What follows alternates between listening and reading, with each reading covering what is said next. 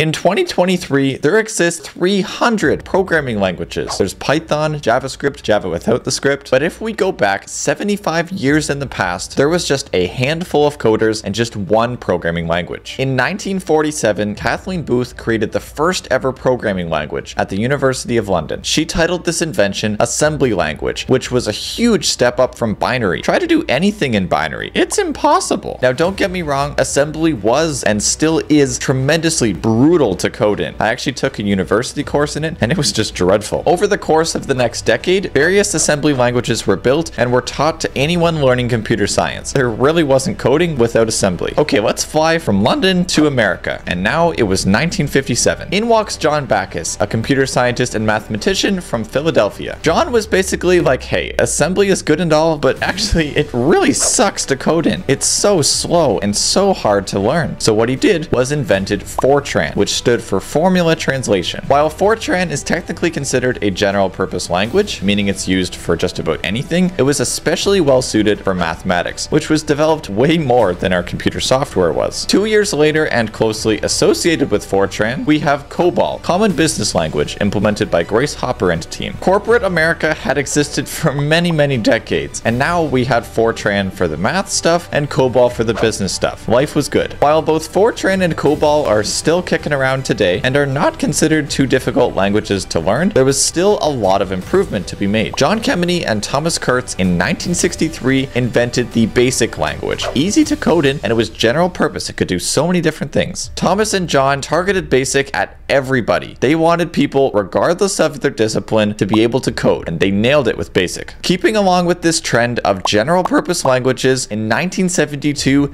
everything changed. Inside Bell Laboratories, Dennis Ritchie created the programming language that forever changed the world. You guessed it, it was B. Okay, I'm just kidding. It was C, but it was called C because there was B and it was better than B. Never mind.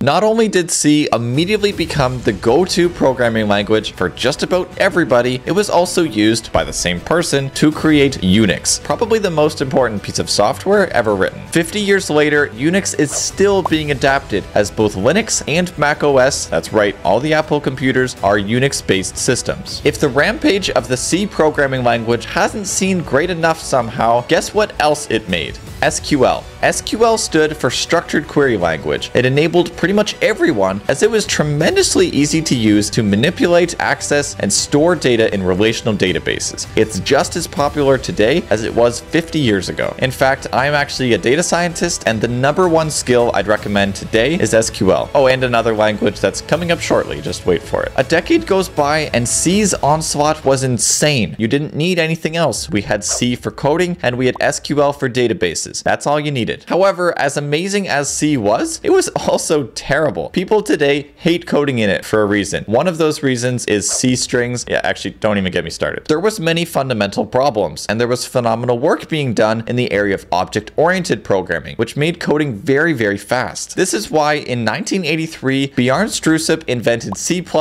C++ was basically C on steroids. There was a ton of new libraries, a bunch of fixes to its problems, and it enabled this beautiful object-oriented design. While there's no massive problem with C and C++, people just don't like coding in it. So in the 1990s, there was an insane onslaught of new programming languages. The 90s gave us Visual Basic, which allowed a drag-and-drop design of the basic language. We got R, which made statistics and visualizations tremendously easy, like literally one-liners. We got Java, which is basically just a better C++.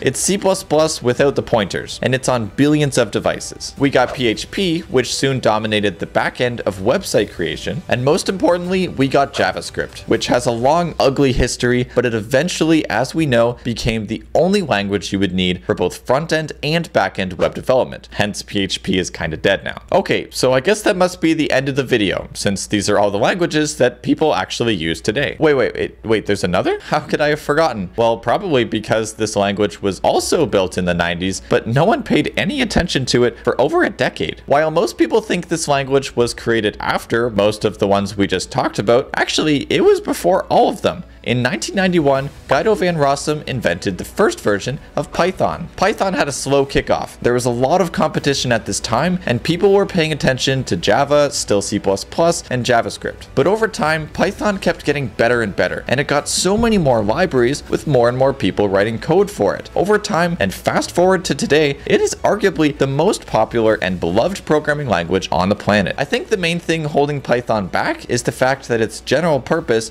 but it can't be used for many things. If we can't make a mobile app in a general purpose language, that's kind of a shame. Okay, so that's actually the end. Are you mad at me for not talking about C# or Kotlin? Hopefully not. Are you mad at me for not talking about Objective-C or Swift? Well, I don't have an iPhone and I use a Windows computer, so don't sue me there either. Okay, but seriously, I hope you enjoyed the video. If you did, consider dropping a like and subscribing. I'm going to be doing a lot more of this type of content, so definitely drop a sub if you did like it. Okay, bye guys. Thanks for watching. See you later.